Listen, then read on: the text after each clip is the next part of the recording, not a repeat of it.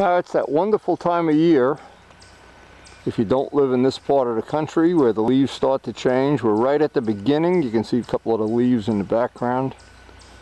Leaves are going to start to change, and within the next, I guess, couple of weeks, we'll have the leaf peeping season here. A lot of good photo ops. I always like to fill my album with pictures. Try to get each one of the bikes out for a little photo shoot while these backdrops are so beautiful. Maybe even get Joe Roselli with his professional camera to come out and shoot some pictures of us on the bikes.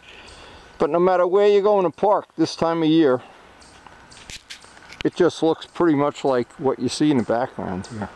And it is just really, really spectacular this time of year.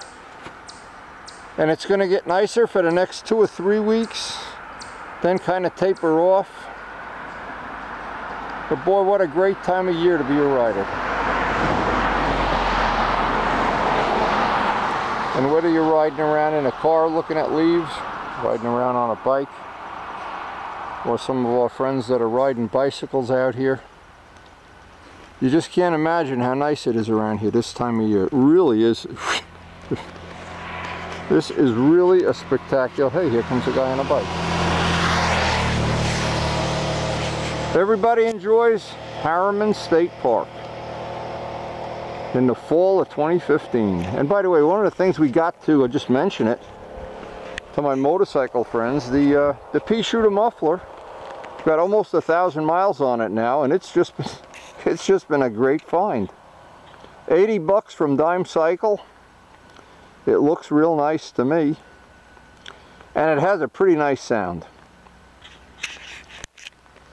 But the real attraction this time of year is the leaves, and we hope in the next couple of weeks we'll get some real nice photos and maybe a couple more videos to share. It's a great time to be out in the outdoors. This has just been the best summer I've ever had. We just had a lot of fun with the baby, a lot of good rides. It just couldn't be any better than this. And we always enjoy sharing it with our friends, of course.